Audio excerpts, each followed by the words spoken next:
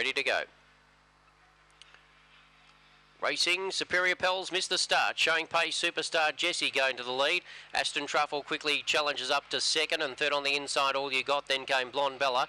Further back was Architecture. Wide on the track, Superior Pels a long way out of it. Superstar Jessie the leader. Aston Truffle throwing down the challenge. The last 50, they hit the line. And kicking back, Superstar Jessie just from Aston Truffle.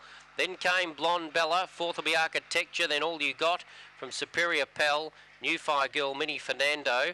And the runners around 18.05.